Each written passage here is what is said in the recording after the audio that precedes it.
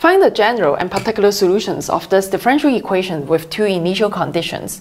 So first of all, we have to write down the characteristics polynomial, which is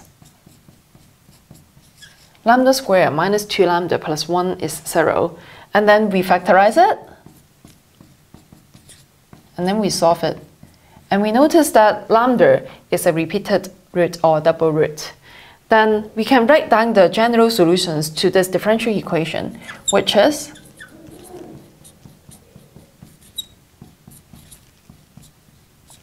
we notice that we have two terms here for the solutions. The reason is because we have two roots here. So one term for one root. And then since they are the same, so these two roots are the same, that's why we have an extra x here. All right. And then we can now substitute lambda here.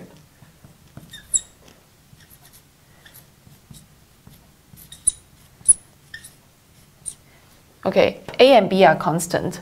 So if we want to find a and b, we need to substitute the initial conditions into it. If we do not, then this will be the general solution. All right, but we want to find both. So right now we will substitute x to be 0, and then you will get, so when x is 0, e to the power of 0 is 1, then 1 times a, you get an a, plus x is 0, then it would be nothing. All right, so 0 here.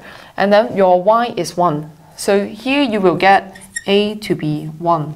All right, and then the second condition is that y dash 0 is 3, meaning that we have to differentiate this y one time. So we differentiate it, and then a is a constant, so a, ex when you differentiate it is still the same, all right, plus b, and then these two you need to use the product rule. So I fix the x and then differentiate the ex, I got the ex, plus I fix the ex and then differentiate the x, I got a 1.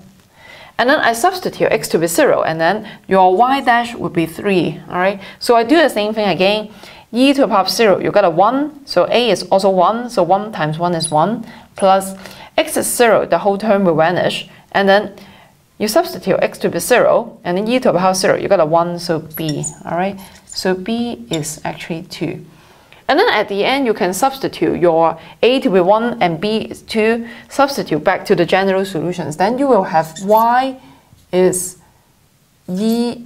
ex plus 2x ex. And this would be your particular solution.